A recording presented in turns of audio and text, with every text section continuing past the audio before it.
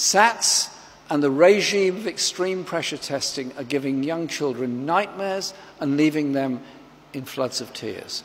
Teachers are reporting instances of sleeplessness and anxiety and depression even in primary school children during these exam periods. These excessive exams are not driving up standards, but they're driving up stress, both for children and for teachers.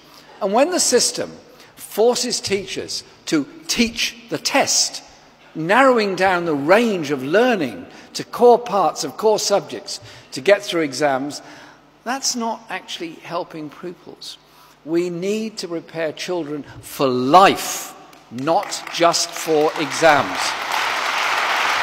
Tests are bad for children, bad for parents, and bad for teachers. We need a different approach.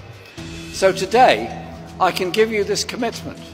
The next Labour government will scrap primary school SATs for 7 and 11 years old.